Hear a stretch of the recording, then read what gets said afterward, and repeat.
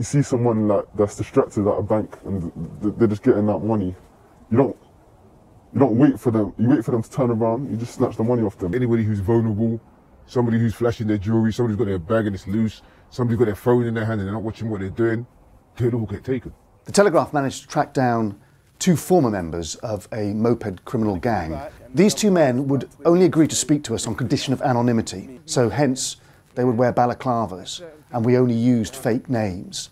What they revealed was how, as youngsters, teenagers, one of them as young as 12, how they became involved in the crime, because in part they enjoyed the kick, the adrenaline rush they got. It becomes quite a habit, if you know what I'm trying to say. Like, you just become like, you see the money coming in and you're like, it's just easy, so it just becomes addictive.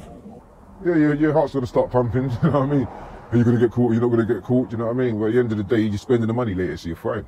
If you start from morning and you finish in the evening, you could have at least a bag, man. You know what I mean? You could get at least £1,000, £2,000. It depends on how hard you're at. Sometimes you'll get a team out there getting the mopeds. You know what I mean? The more mopeds you have, the more money you make. Statistics from the Metropolitan Police show that 22,025 crimes were committed using a moped in the year up to May 2018. That works out at about 60 crimes involving a moped every single day.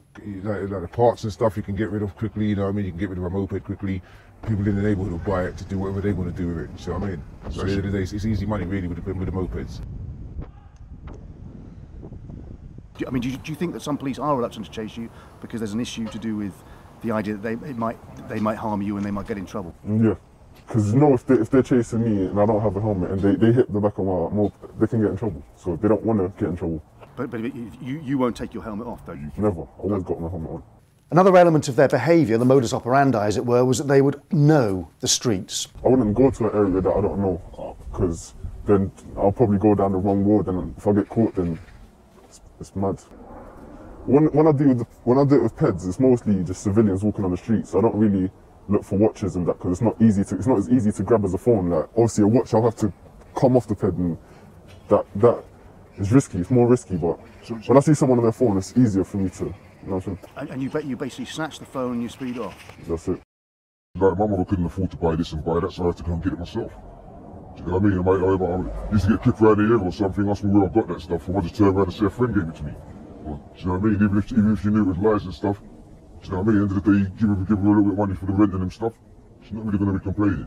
I mean, she was always upset about it, so I had to leave home pretty young. If you're hungry for the money and there's someone that's there and that has a phone, and that's the only option,